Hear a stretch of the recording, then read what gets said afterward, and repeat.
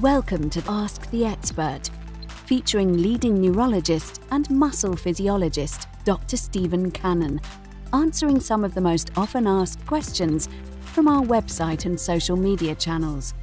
Remember, the content in this video is not intended to be a substitute for professional medical advice, diagnosis, or treatment.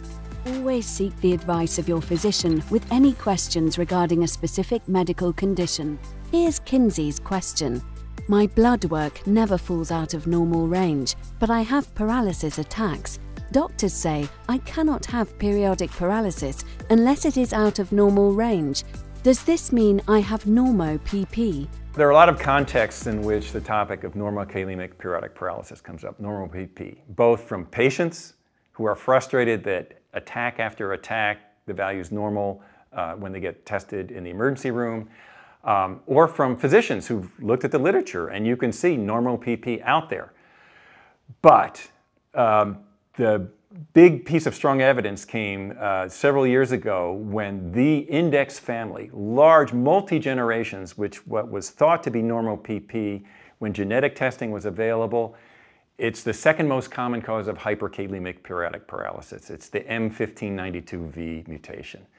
There was another big NormoPP family. It had the T704 mutation in the sodium channel. Both sodium channel mutations. In both families, there was myotonia.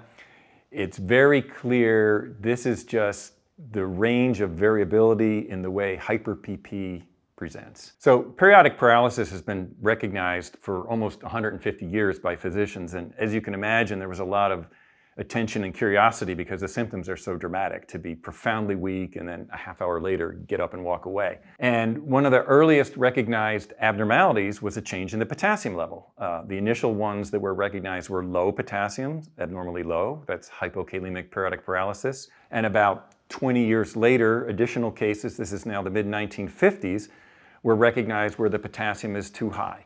And so physicians began to focus on these blood potassium levels, first of all because it helped to make the diagnosis. Second of all, it was a convenient strategy to try to help these individuals. If you have attacks when your potassium is low, well, we know a lot of ways to try to help maintain a higher potassium level by what you eat, avoiding certain medications, avoiding stressful situations, things like that. So a lot of attention has focused on the potassium story. Well, in 1960, there was a very famous medical paper that described a third type of periodic paralysis, so-called normokalemic periodic paralysis, because despite the fact there were many witnessed episodes of weakness that happened in a hospital setting, they were able to measure the blood potassium and it was normal. And this is much less frequent than the other two, but it led to the question of whether there's another condition, normokalemic periodic paralysis. There were several features of the way these patients had symptoms though, so some of them had the myotonic stiffness. In some individuals, even though the blood potassium was normal, if they ate food with high potassium content, it could trigger an attack. So there was a lot of overlap with the hyperkalemic periodic paralysis. Go fast forward 30 years, make a long story short, some of these very famous normokalemic periodic paralysis families that are in the medical literature, now that the gene testing is available, they have commonly occurring mutations in hyperkalemic periodic paralysis. So this is just the variability in which the disease can be manifest. For my thinking, normokalemic periodic paralysis is just an overlap syndrome with hyperkalemic periodic paralysis and responds very similarly. Patients with well-established hypo-PP or hyper-PP may have an episode of significant weakness, profound weakness, and yet the blood test shows a normal level. All of us with experience with disease, doctors and patients alike, have recognized this. And this is just part of sort of the statistical nature of the association between the potassium levels and an attack. So in some regards, it's just the biology. So when your potassium is abnormal, it puts you at risk. If your potassium is low, it puts you at risk if you're a hypo-PP patient. But you won't have an attack with every episode of low potassium.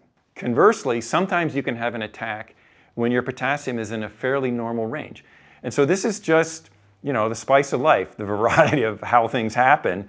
And what's really important is that no healthcare professional should say this excludes a diagnosis of periodic paralysis because your potassium is normal while you were profoundly weak in the emergency room. Potassium values are useful for guiding principles, for helping lifestyle changes to minimize the frequency and severity of attacks, but the potassium does not have to always be abnormal during an attack. Many individuals who have periodic paralysis, they have recurrent attacks of weakness. Sometimes they end up in the emergency room, and time after time, the potassium level is normal.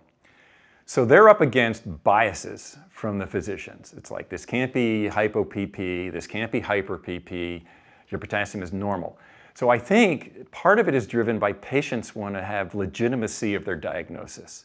So I think that's part of the driver for it, because if you really were to look carefully and in a controlled medical setting, be able to continuously measure potassium and so forth, you wouldn't see it so frequently. But you have to remember what happens. Somebody's getting into trouble at home, takes a half an hour to get to the emergency room, the nurse checks you in, they look for your insurance, it's 45 minutes later when the physician shows up. It's been 2 hours since your attack started. So part of it is the timing. You might already be regaining strength and the potassium level is normalizing, and it's going to be normal in the blood. So there are a lot of factors that feed into this, but it's a very common outcome that the blood potassium is going to be within the normal range, even though someone with periodic paralysis had a significant episode. Statistically, most likely they're going to have hypokalemic periodic paralysis. The big tip-off for distinguishing the type, you would think it's easy. You know, get a blood test. My goodness, every time I just go for a routine well health checkup, they draw blood, they tell me what the potassium is. What's the big deal? The problem is it's a moving target, it's variable, the interpretation isn't straightforward.